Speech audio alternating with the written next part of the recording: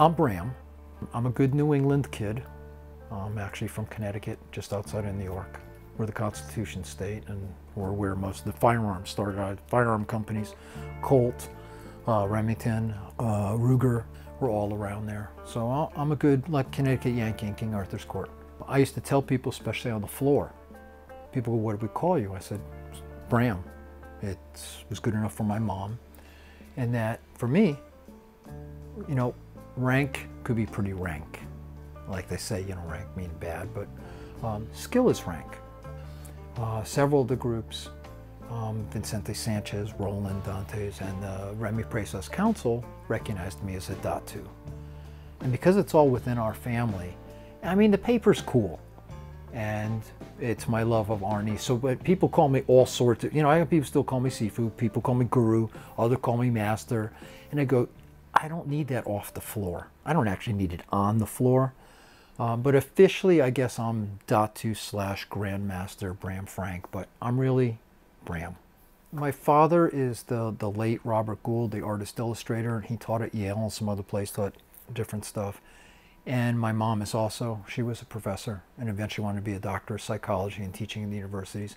So they're real big on books and all stuff. So I grew up always being at the Metropolitan Museum. I love arms and armor.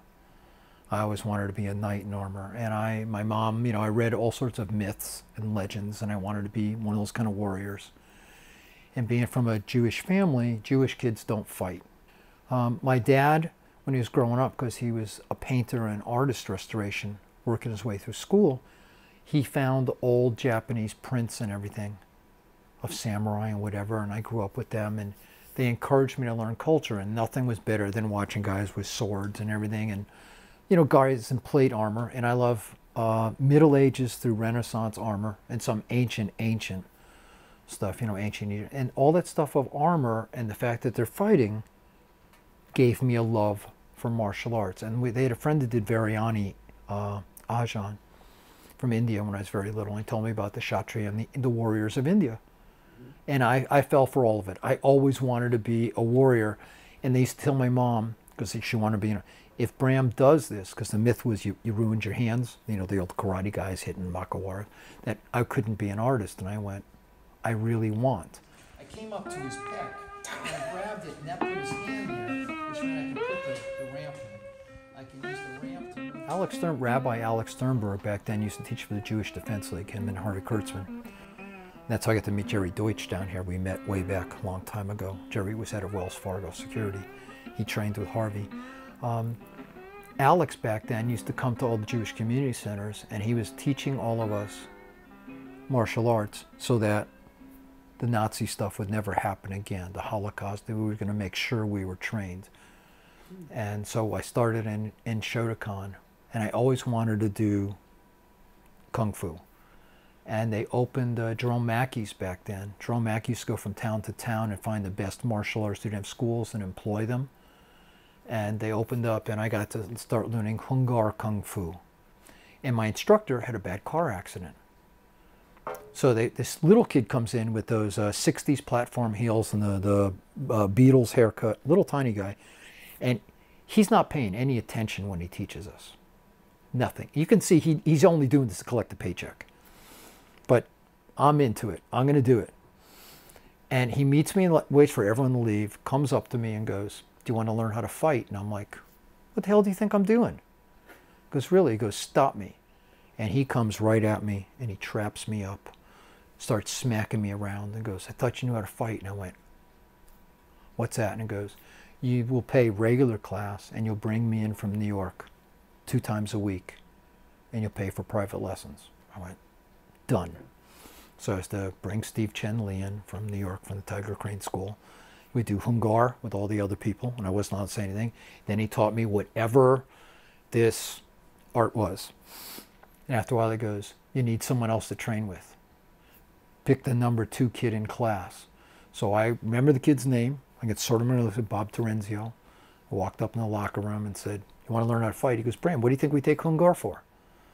I said, stop me. I still have no idea what it's called, don't know what I'm doing, but I trap him up. I come right down the line. I smack him and bounce him all over. He goes, what the hell is that? We don't do that in class. I go, I know. We're not supposed to talk about it. but we have to pay Steve. And of course, Steve was smart because it wasn't like we're going to pay him once and he'd come in. We each had to pay him another full fee to come in. And Bobby's house was closer with a bigger basement, so we're training in Bobby's house. But in those days, it's the hippies days, so people are getting stoned, people are drinking. So he made us, even though we were fairly, do both. He goes, I don't know what shape you'll be in, but I want you to be able, whether you're drunk or whether you're high, defend yourself. I still have no idea what we're doing, and we do it religiously, and we can't do it in class. So Bobby and I beat on each other. Then the Bruce Lee movies come out.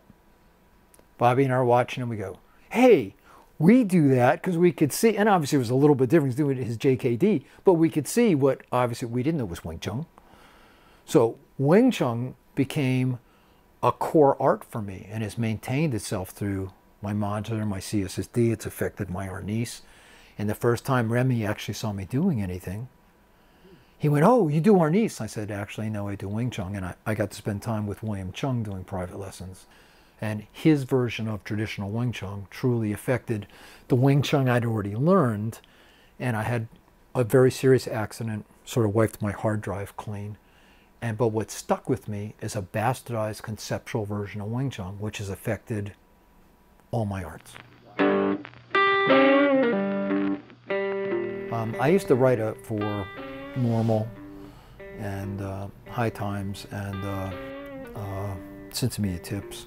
And I had something, because I'm a big one of the Constitution. So Thomas Paine's Common Sense is one of the most amazing things. Common sense told us what we're supposed to do to get rid of the king and why we needed our rights and why we had to fight the King of England. That stuck with me, and most people don't have common sense. So common sense, be it self-defense or street combat, is my way of expressing the FMA in a way I would want it taught and applied in a simplistic gross motor skill application to the guys that I teach. And you can always make things more complex, but I find that if I work at a street gross instinctive level, since I can't get anywhere past that, I can't forget that under duress. So common sense self-defense became a way that I expressed my old combat Arnis and my tactical Arnis and put it into a whole package that I can have different tools and express it, from impact tool to edge tool to projectile tool, because I take extreme close quarter projectile tool and show them that it's still FMA. And that common sense to me was a way of going, I need you to think about the simplest stuff, not the fancy stuff. And that you can't go about, I'm going to kill someone. Well, you know what? That's a nice romantic attitude in the fantasy world, in Dungeons and Dragons, but in real world, I cannot go out there with that attitude. Everybody who insults me or gets, I'm just going to kill them. So you need to have some common sense. And that's about judicious use of force, how we apply it. And I think FMA is real big about levels of force. We always talk about defanging the snake and working our way through, which is very, again, HEMA. I cut your hands off, I cut your arms off, you still don't get it. It turns into the Black Knight from Monty Python and the Holy Grail. You know, I worked my way up.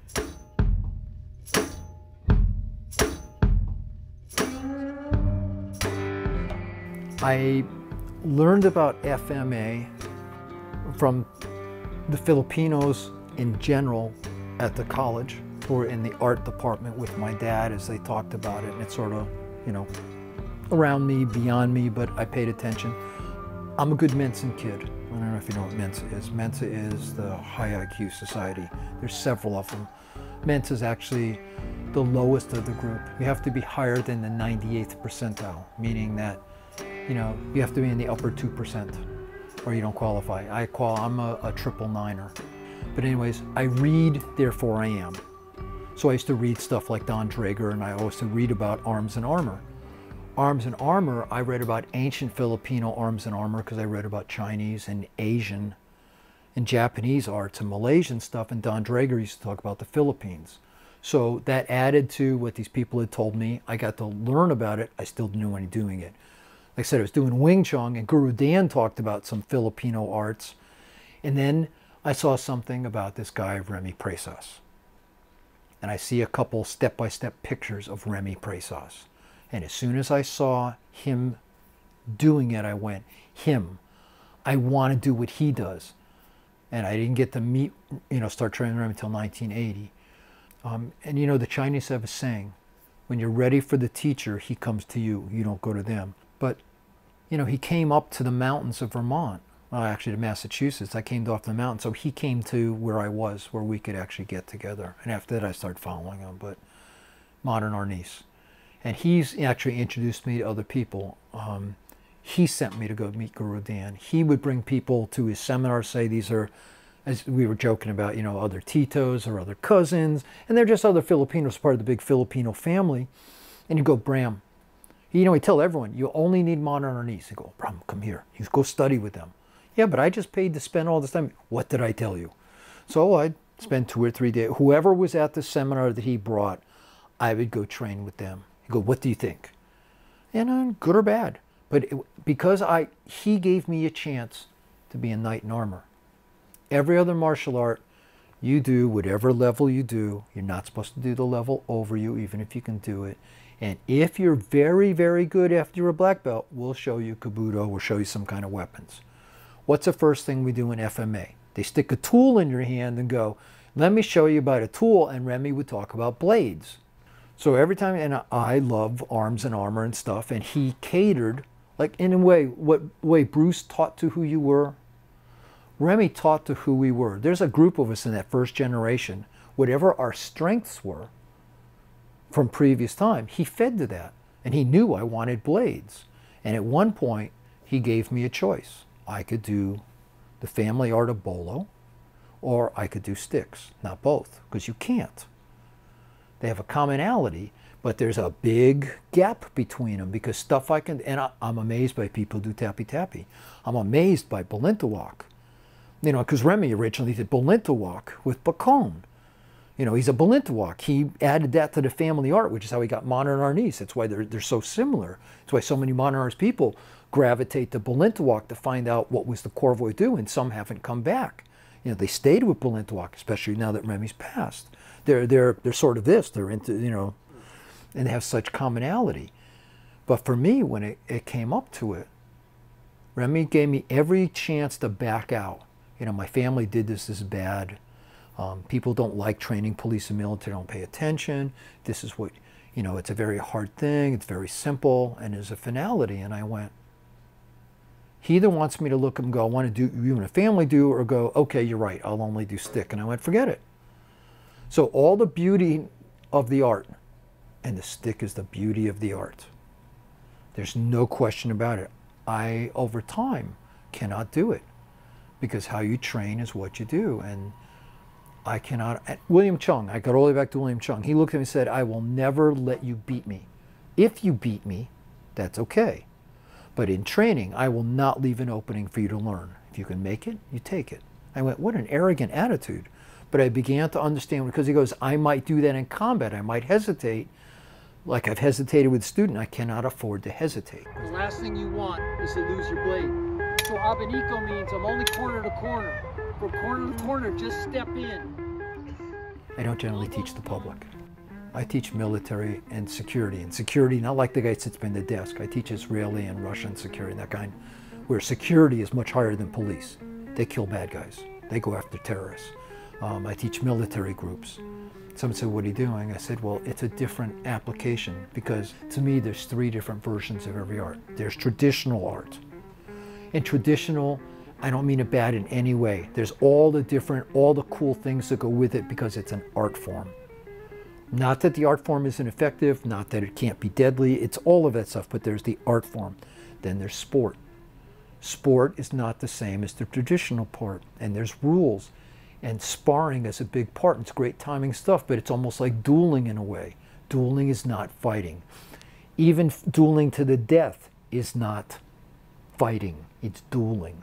And then there's the combative arts.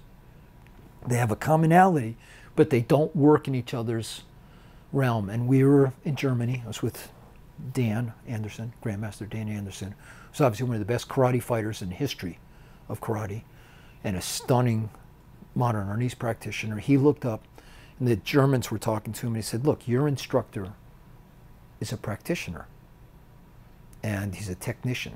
He said, no, he's a fighter. And Dan went, no, I'm a fighter. I can apply technicians and I'm getting better, but I'm a fighter. That's what I do. I'm one of the best fighters out there. I fight all the time. Your guy is a stunning technician, and he is. They said, well, what's him? And he goes, we don't play in his ballpark. And I had a bunch of my guys there, and no one, you know, they treat me like I was a jerk. I'm there in my BDUs and my shirt, and they're all in their pajamas. And I had my German friends students who just come back from Iraq and Afghanistan, and they started talking to them and explained what we do, and goes, Mr. Frank, we didn't realize. Our instructor said you're just some weird guy with knives. We didn't realize you're not a sport guy. You're not, as Dan explained to the technician, you're a combatives guy, and your guys go after bad guys. I go, right.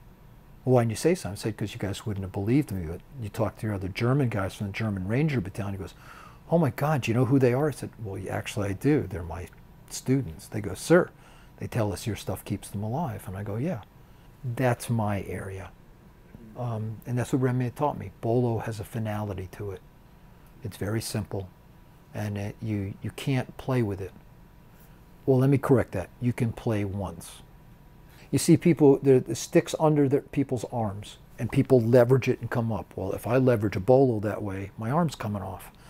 I'm sure you did it where you put the stick into the side, what size stick you have, and people, well, that's actually for a bolo or a blade, because if it goes from the palm of my hand to my armpit, that means it's just short enough to turn on the inside of my arm and not cut me. I don't need to do that with a stick, but I need to do that with a blade.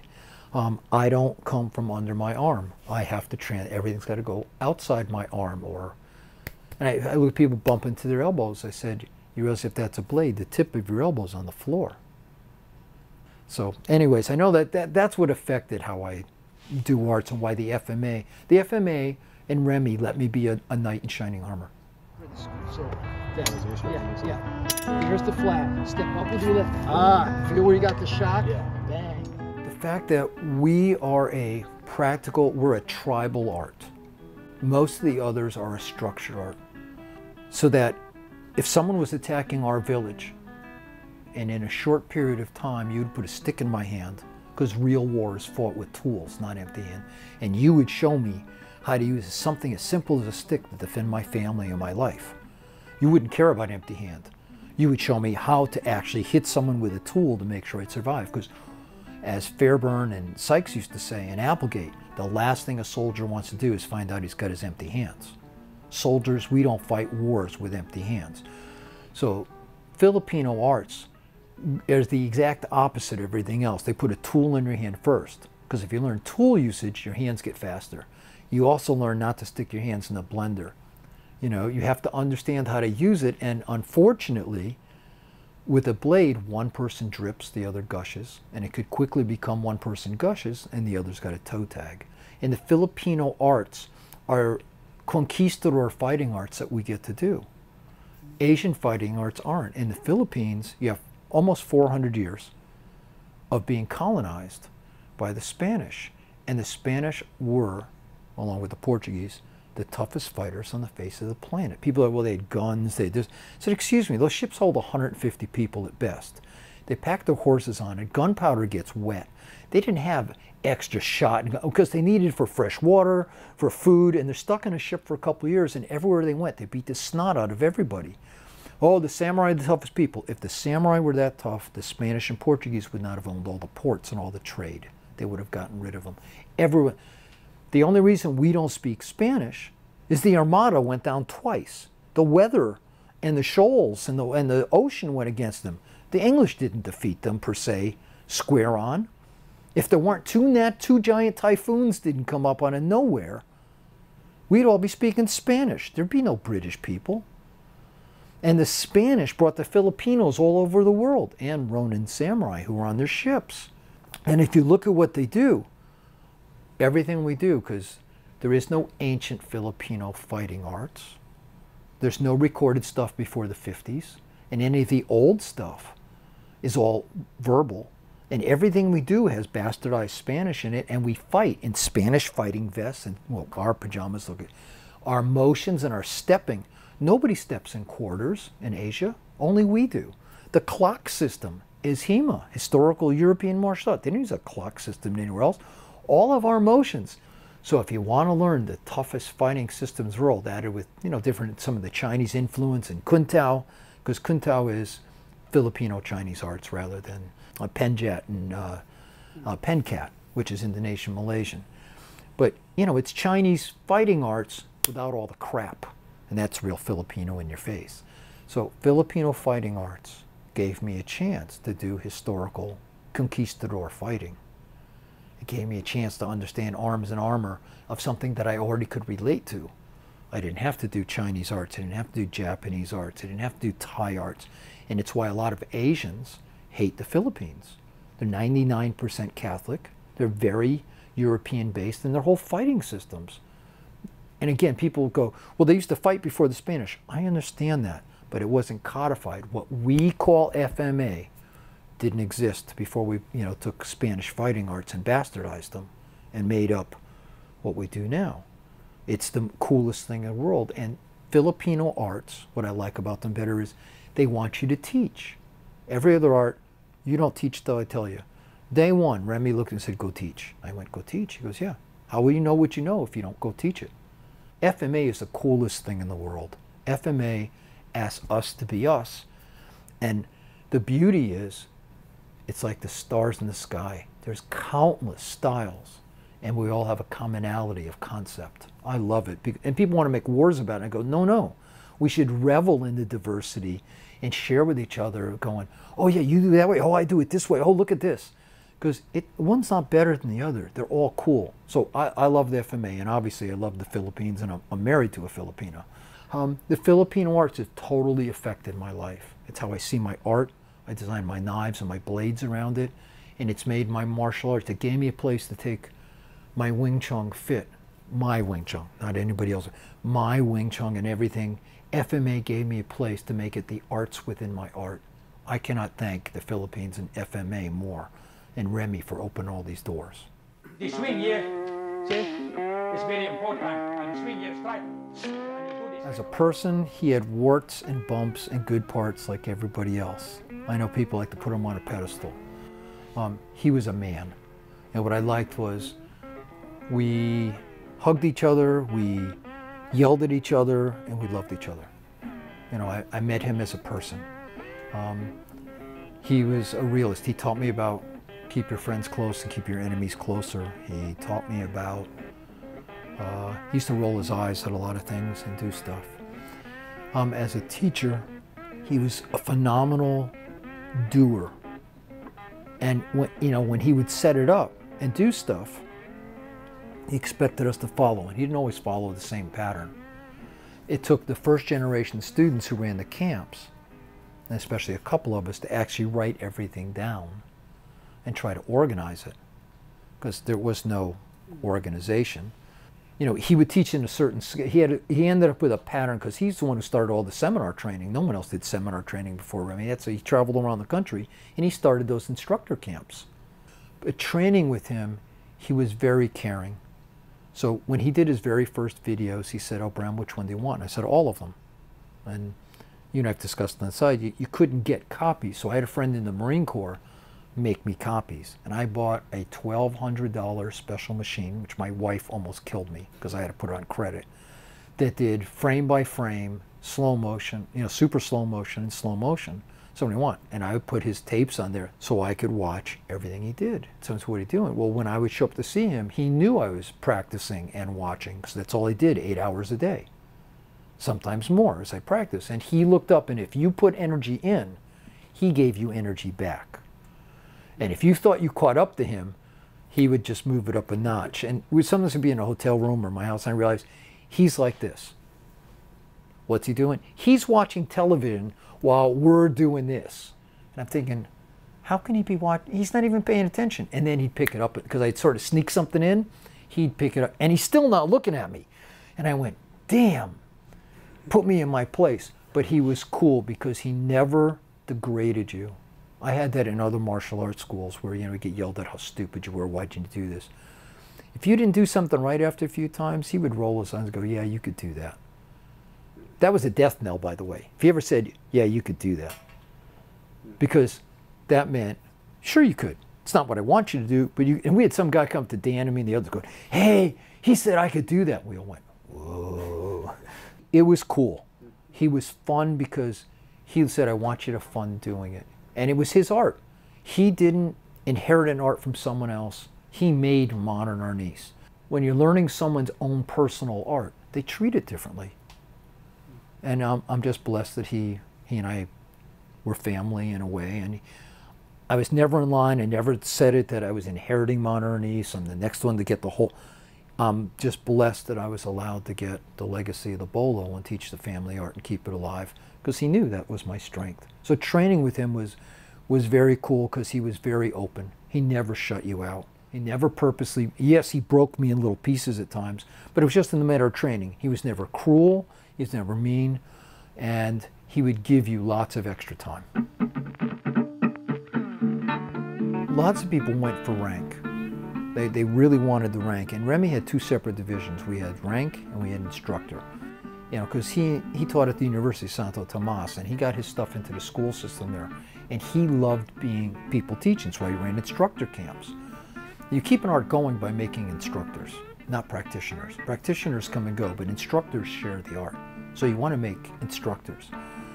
And when I did up the camp curriculum, and when I finally published my book on Arnis, I took the old camp curriculums and I just, copied the forms we handed out, because I made the forms and handed them out. So I took a couple of the pages, and the last page was pretty much the same on all the different camps, and it asked what was your belt rank, what you were graded to, and then it said you were either a basic or an advanced instructor, and people thought it was just 2 levels, and we had 10 levels of advanced instructor. So for me, I had never tested for belt level. I always did the instructor testing, and he came to me one day and said, "Oh, Bram, what will you do when I die?" I said, "I'm going to be very sad." He goes, "No, what will you do?" I said, "I'm going to cry." He goes, No, what will you do?" I said, "What will I do?" "About the art." I said, "Oh, I have teaching certificates. I want to be one of your best instructors." And this is before the whole tappy part, which became a whole different issue at the seminars. I was, we're doing stick, but I'm still doing knife. He used to affectionately go, "the man with the knife." I was the man with the knife and the bolo guy. And he would openly say that, "Oh, we'll have Bram come, we'll do knife." We didn't teach knife in public. And he said, "But you don't have rank." And this is what I meant about having your own art. I looked at him and went, what do I care about rank? So part of him was very proud, because obviously I wasn't chasing paper. The other part of him was highly insulted that it's not an art he inherited or he's grown up in another art and done it. This is an art he invented, and here's a guy going, I don't care. And he goes, "No one will believe you." I said, "Well, I have teaching certificate." He goes, "You need to get rank." I said, "Okay, give me whatever you think I should have." And he goes, No, they'll say I gave it to you." I'm like, did I miss something here? And he goes, "Start over." So I started over, made it to my first degree. He goes, looked at me and goes, "Now what?" I said, "Are you happy?" He goes, "What is that attitude?" I said, "I got the first degree. You happy?" And I'll go back to my, go start over. So this time I went through second degree. And I went, "You happy now?" He goes, "Bram, what did I tell you?" I went, "I know. Start over." And we went back, and it became a joke with us through all the tests over all the years of doing it and starting over. And I said, it's a game between us, because he knows I love him. And he used to hug me. Like I said, people used to think we were weird, because right in public, I'd hug him, I'd kiss him and go, "I love you." He'd tell me he loved me. And I never cared about it. And I would just show up at odd times, especially because he said, "Go teach." So guess what I did? I went out on the world and taught. And if I wasn't teaching, I'd show up. And Dan used to correct joke and goes, "Bram, if we add up all your degrees, you have a 6th degree like the other rest of us." And I went, very funny. That was one thing. But I always, as you said, when you asked about instructor, being an instructor is important to me. I run instructor camps now in his honor. Teaching is the most important thing, because I think if you teach, you learn fastest. And that's what Remy believed. So yeah, being with Modern Arnis was about, to me, being an instructor to then move the art further ahead. The bob bench transfer one technique to another. It's all lot. Yeah, you see what As the art changed, all arts evolve. I watched Modern Arnis change as Remy himself changed. you know, he changed. His age was changing, his understanding. And sometimes he went from small motions, he became bigger motions. What did he do? And he goes, it's easier for him to understand. We went from what we call left to right single stick sparring, and that became tappy-tappy.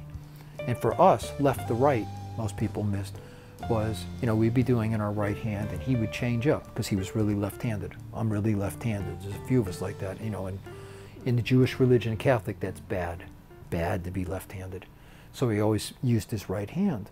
But he would change up. People said, and he'd go, you have to know left hand. If your right hand can do it, your left hand can do it. You have to know what your left hand does, and you have to know mirror. Mirror image is both people in left hand compared to being right-handed. Using your left hand, I said, don't you get it? He's teaching your left hand to do right-handed motions. So in his honor, I call my second most important position left to right, backwards, because he was teaching us how to use our left hand to do right-handed motions. If you go, I don't get it. Well, are you single stick sparring? You're sparring with him right to right, yes. Can you tell when he changes hands? No. So he's making his, if otherwise, you couldn't do it. So in being an instructor and understanding that, understanding the perspectives, which is how I got modular, I had to understand perspectives. Yes, being an instructor was the most, and I watched his FMA change, which led to my FMA. And I think all things have to evolve. You know, if things don't evolve, they die.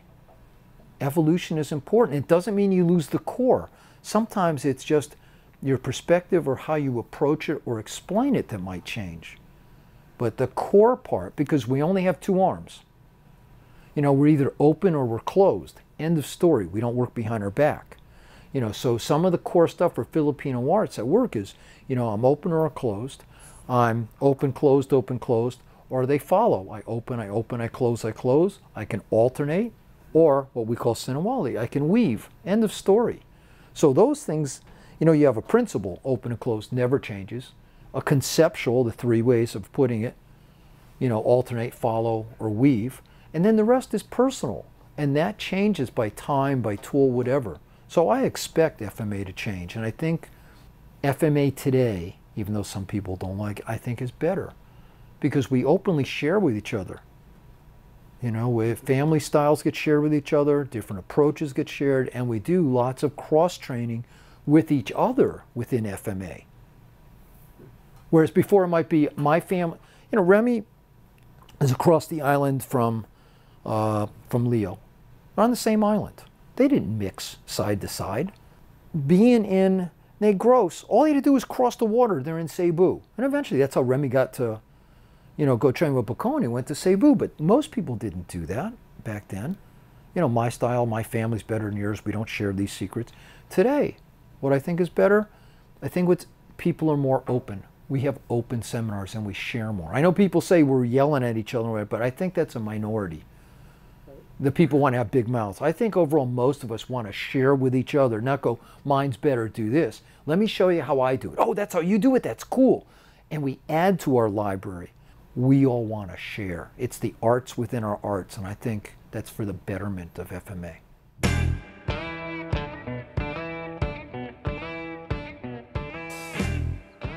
No, because I say there's a right way, then there'd be a wrong way. And I don't think there's really a wrong way. I think the wrong way is telling everyone, and I've made some videos about that, when you go, I pull out my tool and I immediately hack you up. You know, I punch out your eyes, I cut your throat, I disembowel you. I'm like, what is that? That's wrong to me. I think that's just mayhem and destruction. Is there a wrong way overall, you know, like instruction-wise? That's why even I separate them. I love learning the traditional, whatever the family arts are, from any family. You know, I don't care how complicated it is and all this stuff. I think that's cool. There's a beauty to the art, and that art can be deadly. The sport part, there's some stuff that works in sport. The wrong way to teach it? Well, only wrong if it doesn't work within those rules. You know, it's like taekwondo competition is not the same as karate. So people who learn different rules and ways of approaching couldn't go back and forth. They're like, if you did the WKA instead of the PKA, WKA allowed leg kicks. Well, there's no leg kicks in the PKA. So wrong teaching would be to go, use this all the time. Hello, that would get you disqualified. In the PKA, because we didn't allow leg kicks, you had to have a minimum of it used to be 10, they moved down to 8. You had to have 8 kicks per round or you were disqualified. So if you taught someone else differently, that's teaching them improperly. If you tell someone eye jabs are okay, but there's no eye jabs allowed, that's teaching improperly. And then you get to combatives. If you're teaching people something that will get them killed or injured, that's improper. But as a stylistic way, there's no wrong. But if you have body armor on, and Leo Huron talked about this, that when he was out in the field, he did some basic stuff. Japanese soldier came in, he cut him what he knew, put the guy down, immediately turned to the other guy. That first cut went across the guy's bandoliers. It did absolutely nothing. And he's just lucky that he took out guy 2 to come back to finish guy 1 and said, I'll never make the mistake again. He used to say, make sure you know what you're doing. So teaching it wrongly would be, I tell you, don't worry, it's like you're wearing a t-shirt. I teach you stuff that works in a t-shirt, then I put you in a zone where people are wearing body armor, so that 90% of what I taught you doesn't work. So that's teaching wrongly. Other than that, no, I don't think there's any wrong way to teach it. I don't care if you teach it the long way that I want you as my student for 400 years traditional. You have a short lifespan as a peak athlete, because you cannot be an athlete forever and compete at a high level.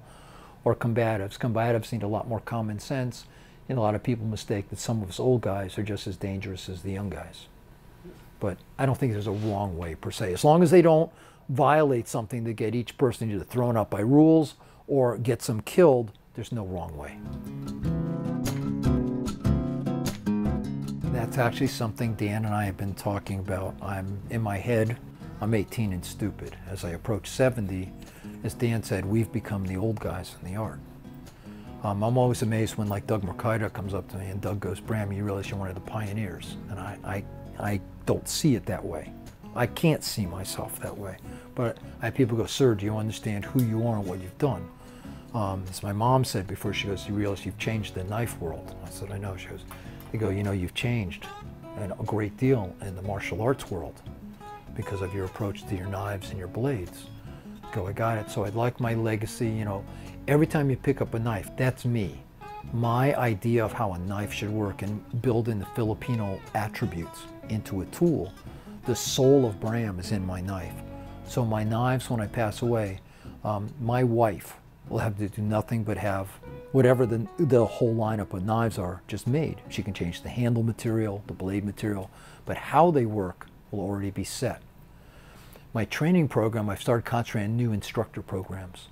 I've made them simpler. You know, I answered questions that nobody asked. I had some very complicated stuff. I rammed everyone through it. I've taught teams back and forth. And over time, I found a bunch of stuff just didn't come up. Not that you can't practice it, not that you didn't answer, but spending time on it was pointless. So I've made new definitive type stuff. So I've been pushing more instructor programs because after I'm gone, especially in today's world, we have books and we have videos and I have almost everything's recorded. So everything that is Bram can be downloaded and seen. It's not like you just go, Bram used to do this and you try to explain what I did. I have books explaining it step by step. There are videos of me explaining it step by step. In a professional sense, you know, like when I teach for military and law enforcement and security, the programs have to have goals on them. What are you supposed to achieve from this? What will happen? What's going on? And they're full programs with presentations. Every family in the Philippines has their own version. Look out for the cults. Look out for the people who tell you everybody else is bad. As soon as they tell you someone else is bad and only do my way or I'm better, those are the ones, don't bother training with them. Now that doesn't mean they may not have a little piece of truth in them, you know, of what they teach, but I would avoid those people. The ones who want to tell you what I say is the bottom line and the ones who are using the power to abuse women, children, and other for their own needs, sexually, whatever, I would avoid them. The ones who tell you they're going to make you ultimate warriors and kill everyone, anything that violates common sense, I would avoid them. And like I said, you've seen now, especially on video stuff in today's world, people want to make themselves better by trashing other people. Those are the only ones I would avoid. I don't think there's any, no FMAs, whatever FMA school is in your area, I would do it. Overall, I think FMA is the coolest thing in the world. I think FMA encourages us to be unique, to grow, and to share. And if you can find an FMA, and with today's online stuff, you can actually do it with your kids and practice and do some online stuff. But I would go to any FMA school. And again, with the caveat about please watch out for those who want to trash others, or they're the best, or they're the only ones, or I'm going to make you a bloody killer. Bad influence in today's world. But I think FMA encourages family, and family is important. I think FMA encourages an understanding of tools help us do stuff. Tools can also be dangerous, and we learn respect for tools and respect for life. We learn to protect life and our loved ones, not to destroy it. Well, I know I touched on a little bit again. I'm a one-person team, pony team. I put everything into my knives, my FMA attributes. I make edge tools. So one of the things I'd say is if you want edge tools and good training tools, I make them exclusively for FMA. And of course, they fit with JKD and any other art and Salatin work, but I designed them with FMA in mind. So I make functional trainers and fixed blade trainers. I make bolo trainers. I hand make trainers. You can find my tools, and I put the soul of a bally song and FMA into my tools. Yes, I have live blades. Please be wary of all the people who, again, sell knives and tell you, look how good they cut. Any knife will cut. For us, because of FMA, we need to be able to go up the force continuum, down the force continuum, and my tools will be the best dulo. They can be like a ballet song and do snap cutting, less than lethal. They can be in lethal mode and still do non-lethal motions, and then shut back down. So for me, one of my last comments is I truly make tools that I think epitomize Filipino martial arts and the concepts. Do I think we need to approach it that way and support each other? Lots of different people make, bags, uniforms, whatever. I think we need to support each other as a group and help each other out and do it. And when we encourage people about what to carry, tools should make us do our work better, utilize energy to accomplish more work. And when we teach and the tools you use, when you use them, they should leave you space that you don't find out you're sitting in jail with the very people you wanted to protect yourself from. That you need to have an ability and a way to use your tools safely. And I tell some of the guys, I would never carry a knife per se on the street. If you teach FMA, I have great trainers. Trainers are the most important thing. Trainer drones. By the way, the reason I call them drones is drones are bees with no sting. Knives Illustrated called me the father of the modern training knife, and I used to make wooden training knives from Remy because he'd just give us a stick, and I'd go, "What's that?" "Oh, Bram, it represents a knife." And I go, "Well, that sucks." "Oh, this stick represents a sword." "Sir, there's no edge to it, there's no flat to it." So I actually used to make not wooden ones long before I started making metal ones, for him. But I think some of the last comments is people need to have an open mind. Boxing. Let me just pick for 1 second left turn out career about boxing. If you just learn boxing, you have a jab, you have a cross, you have a hook, and you have an uppercut. You become a Golden Gloves competition boxer. You have a jab, a cross, an uppercut, and a hook. If you go into pros, you have a jab, a cross, an uppercut, and a hook. And when you become a world champion, if you want to get it, it goes, well, it's how you apply it. Where's your motion? Filipino martial arts are the same kind of thing. We have some basic concepts that, if applied right, teach us a great deal. There's complexity in the simplicity. But if you go to my main website, cssd-sc.com, all the contact information's there. And like I said, the newest one, which is for certification in long distance training, and you have full video programs to go with it, is bramfrankmodulartraining.com. And you do Filipino martial arts, we need safe trainers, and using sticks or amorphic shapes do nothing. If you carry a folder, get a group of them to keep in your school that are functional folders so your students can practice opening and closing them and understanding them within the flow of what we do.